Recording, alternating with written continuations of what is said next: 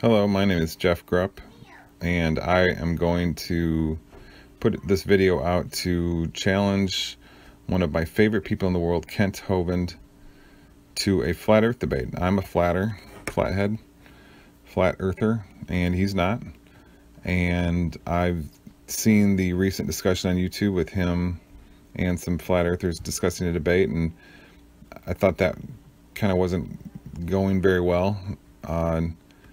I'll explain why in a moment. And I'd like to put my own offer to challenge Hovind. We can do any terms he wants, anywhere he wants. I have no rules, nothing. We can do whatever times he wants. He can have his moderator, the whole deal, anything. It can be on his channel. He, of course, would have to send me a copy of it, unedited. I just really would want to get to the truth of things. Let me read you a comment I just put on Kent's video. He's got a video out called 7818, Dr. Kent Hovind, Nehemiah chapter 12, Flat Earthers Challenge Accepted. I think Celebrate Truth and some Flat Earthers put out some video challenging Hovind to a debate, and he came back and responded here. A lot of what he said was, okay, if I'm going to debate you, I want to see the map, and I want to how thick's the Earth's crust, proof of the dome, all that. I didn't see a whole lot of discussion after that. So here's the comment I put. It's on your screen, but I'll just read it to you, the comment I put on Kent's video. Firstly, I want to say Kent Hovind is one of my favorite people in the world. Secondly, I'm a flatter, and I will debate Kent Hovind myself. My FE channel is zeteticism.com. Hovind's stipulations in this video are not the direction to go for a debate. We can throw all sorts of unanswerable questions back to Hovind as well on the quasi-helio model he employs. For example, what does the graviton supposedly discovered look like? I think Hovind might subscribe to the academic theory of gravitation. If he doesn't, I'm wrong. But if he does, then that'd be a question to throw at him. Because nobody's seen it. So if nobody's seen it, it's not empirical and it's metaphysical. Hovind would know that. Here's another question. How do the four winds cause the weather patterns? The Book of Enoch talking about that, and so if he's holding the biblical model, can he specifically explain that? No is obviously the answer. Where is the proof of the water beyond the stars involved in the Hovind theory? We all know that Hovind doesn't have an answer for that.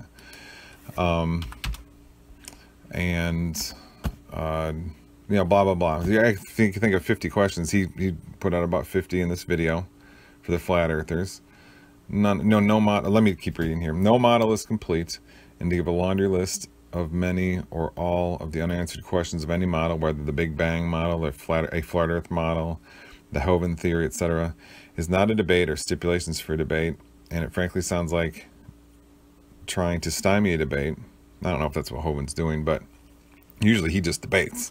I've got his whole creation series, the seminar, such amazing work, and he doesn't have any. He just says, debate me, anybody, and I'll rip you up. He doesn't have all these weird stipulations, and anyway. And so anyway, let me keep reading. Kent, I have your creation seminar series. Have followed you for years. I want to thank you for all your work. You're one of my favorite people in this world.